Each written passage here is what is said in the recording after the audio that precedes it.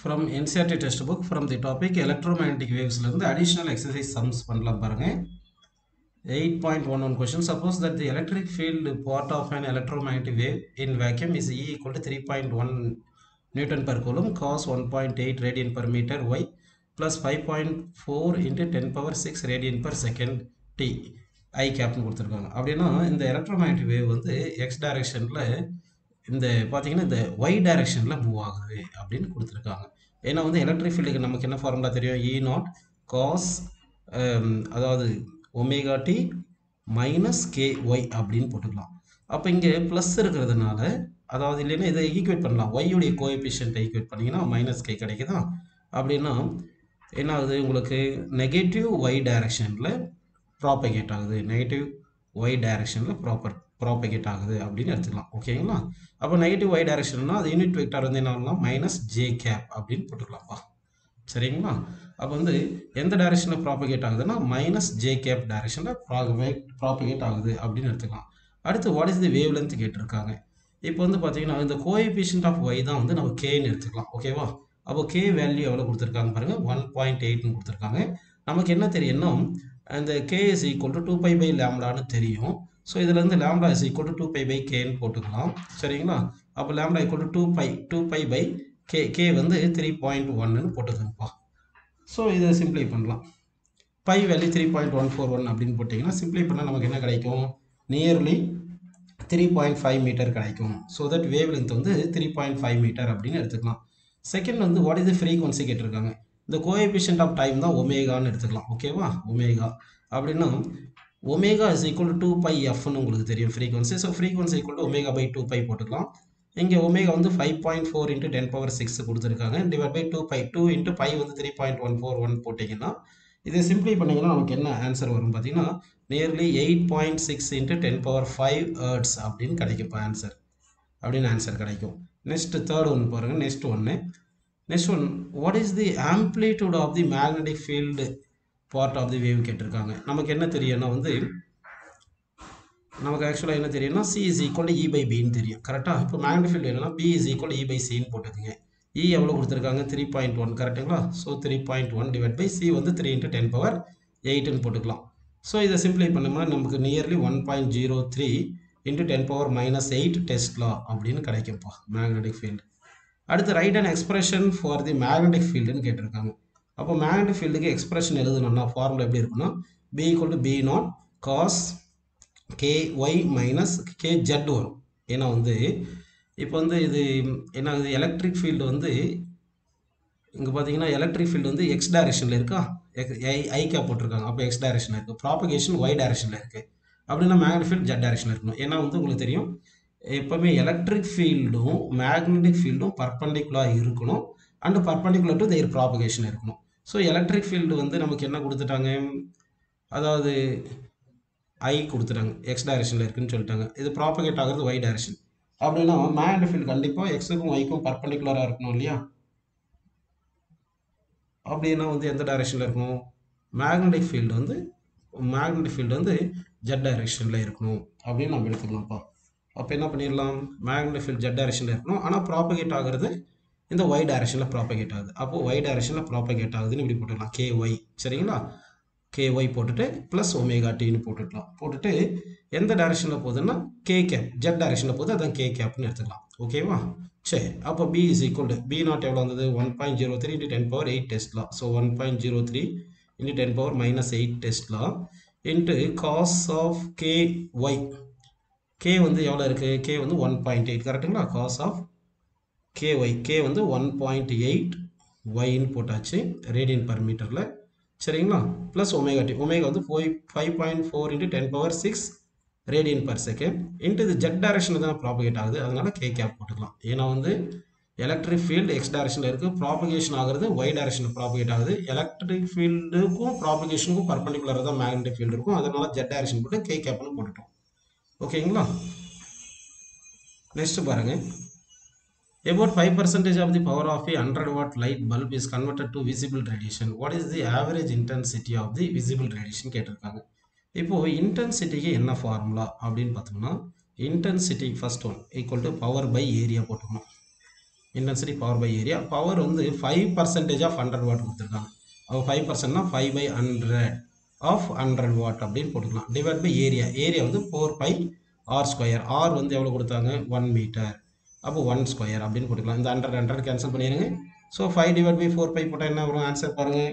இதை சிம்பிளி பண்ணிங்கன்னா நியர்லி நமக்கு எவ்வளோ கிடைக்குதுன்னா 0.4 அப்படின்னு கிடைக்கும். யூனிட் வந்து what per metre square. Intensity unit வந்து what per metre square.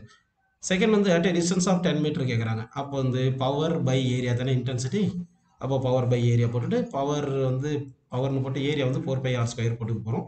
Power 5% சொன்னதுனால 5 பை 100 ஆஃப் 100 வாட் அப்படின்னு போட்டு டிவைட் பை ஏரியா வந்து 4 பை ஆர் ஸ்கொயர். ஆர் வந்து 10 தானே கொடுத்துருக்காங்க, 10 ஸ்கொயர்னு போட்டுக்கோப்பா. இதை கேன்சல் பண்ணிடுங்க. இதை சிம்பிளி பண்ணால் நமக்கு ஆன்சர் என்ன வரும் பார்த்தீங்கன்னா 0.004 வாட் பர் மீட்டர் ஸ்கொயர்னு கிடைக்கும். இதுதான் வந்து இன்டென்சிட்டி அட் 10 மீட்டர் அப்படின்னு அஸ்யூம் பண்ணிக்கிறோம். ஓகேங்களா? நெக்ஸ்ட் ஒன்று பாருங்கள். யூஸ் தி ஃபார்முலா மேக்ஸிமம், அதாவது wave length corresponding to maximum intensity into temperature equal to 0.29 centimetre kelvin to obtained the characteristics temperature range for different parts of the electromagnetic spectrum. What to the numbers that you obtained tell you அப்படின்னு சொல்லியிருக்காங்க. இப்போ வந்து ஒரு particular டெம்பரேச்சரில் பாடி வந்து all possible wave லென்த்தை emit பண்ணும். அதெல்லாம் பார்த்தீங்கன்னா temperature T produces continuous spectrum of all wave length அப்படின்னு சொல்லியிருக்காங்க for black body. For black body, the wavelength corresponding to maximum intensity radiation is given by according to the relation lambda equal to 0.29 centimeter K by T அப்படின்னு கொடுத்துட்டாங்க. புரியுதுங்களா? சரி, lambda maximum இந்த value substitute பண்ணுறாங்க. அதாவது lambda corresponding to maximum intensity into T is equal to 0.29 centimeter 10 power minus 2 Kelvin போட்டுங்க. இப்போ வந்து என்ன பண்ணிடலாம்னா maximum intensity day corresponding wavelength equal to 0.29 into 10 power minus 2 divided by temperature போடலாம். Temperature பிளேஸில் suppose 2900 போடுறீங்கன்னு வச்சுங்க. இப்படி சால்வ் பண்ணிங்கன்னா அப்போ லேம்டா இது சால்வ் பண்ண நியர்லி எவ்வளோ கிடைக்கும்? 10 பவர் மைனஸ் 6 மீட்டர்னு கிடைக்கும். புரியுதுங்களா? அதுதான் இதுதான் wave length corresponding to maximum intensity. இந்த டெம்பரேச்சருக்கு இப்படி கிடைக்குது. ஸோ ஒவ்வொரு டெம்பரேச்சருக்கும் ஒவ்வொரு இது கிடைக்கும். அதே மாதிரி இந்த விசிபிள் ரேடியேஷன் இருக்கு இல்லையா, இந்த வேவ் லென்த் வரலைன்னா எவ்வளோ டெம்பரேச்சர் இருக்குன்னா இவ்வளோ இருக்கும். அதாவது இந்த டெம்பரேச்சரில் இவ்வளோ வேவ் லென்த் வருதுன்னா இது கரஸ்பாண்டிங் டு மேக்ஸிமம் இன்டென்சிட்டிக்குன்னு அர்த்தம். அதனால தான் சொல்லியிருக்காங்க பாருங்க நோட்டில், ஏ lower temperature will also produce this wave length but not the maximum intensity. ஏன்னா இன்டென்சிட்டி வர்சஸ் அந்த டெம்பரேச்சர், இந்த இன்டென்சிட்டிக்கும் வேவ் லென்த்தும் கிராஃப் வரையும் போது இந்த மாதிரி வந்திருக்கும் கிராஃப் நமக்கு. ஒரு பர்டிகுலர் டெம்பரேச்சருக்கு நம்ம கிராஃப் வரையும் போது ஒரு சர்டைன் இன்டென்சிட்டி இருக்கு பாருங்க. இந்த மேக்ஸிமம் இன்டென்சிட்டி இருக்கும்போது அது கரஸ்பாண்டிங் வேவ் லென்த் தான் லாம்டா எம்னு எடுத்துக்கணும். அதே இந்த டெம்பரேச்சருக்கு பார்த்தீங்கன்னா வேற வேவ் லென்த்தெல்லாம் கூட வருது. அதுதான் சொல்லியிருக்காங்க. At lower temperature will also produce wave length but the maximum intensity வராது அப்படின்னு சொல்கிறாங்க. ஓகேங்களா? அடுத்து பாருங்க. Given below are some famous numbers associated with electromagnetic radiation in different countries in physics state. The part of the electromagnetic spectrum to which each belongs to 21 centimeter wavelength emitted atomic hydrogen in interstellar space. இது வந்து corresponding to radio wave of shorter wavelength என்று எடுத்துக்கலாம். 1057 megahertz இருக்கிற இந்த frequency இருக்கிற radiations வந்து radio wave shorter wavelength என்று எடுத்துக்கலாம். 2.7 Kelvin temperature associated with isotropic radiation filling all space through to be a relic of the Big Bang origin of the universe. இதுக்கு வந்து corresponding to microwave கொடுத்துருக்காங்க. 5890 angstrom to 5896 angstrom double line spectrum வந்து visible light. இது வந்து yellow double line spectrum வரும், அதான் visible light. 14.4 kilo electron volt energy இருக்கிற மாதிரி, அதாவது அயன் 57 நியூக்ளியஸ் வந்து associated with famous high resolution spectroscopic மெத்தடில் வரும்போது அது corresponding x ray R soft gamma region அப்படின்னு வரலாம். அடுத்து பாருங்க, ஆன்சர் தி ஃபாலோயிங் கொஸ்டின்ஸ் சொல்லியிருக்காங்க.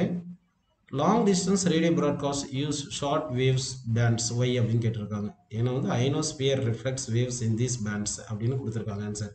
It is necessary to use satellite for long distance TV transmission ஒய்ன்னு சொல்லியிருக்காங்க. Television signals are not properly reflected by the ionosphere, therefore reflection is affected by satellites போட்டாங்க.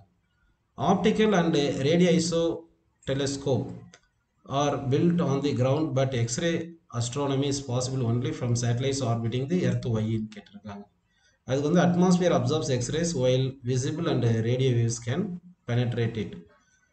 Next, the small ozone layer on top of the stratosphere is crucial for human survival. Why அப்படின்னு சொல்லியிருக்காங்க. அதுக்கு it absorbs ultraviolet radiation from the sun and prevents it from reaching the earth's surface and causing damage to life. If the earth did not have an atmosphere, would its average surface temperature be higher or lower than what it is now அப்படின்னு கேட்டாங்க. The temperature of the earth would be lower because the greenhouse effect of the atmosphere would be absent. எல்லாமே வந்து அந்த NCERT புக்கில் கொடுத்த answer, அப்படியே அந்த கொஷின்ஸ்க்கு answer கொடுத்துருக்காங்க. அடுத்து, some scientists have predicted that a global nuclear war on the earth would be followed by a severe nuclear winter with a devastating effect on life on earth. What might be the basis of this prediction? அதுக்கு வந்து, the clouds produced by global nuclear war would perhaps cover substantial parts of the sky, preventing solar light from reaching many parts of the globe. This would cause a winter அப்படின்னு இந்த text புக்கில் answer கொடுத்துருக்காங்கப்பா.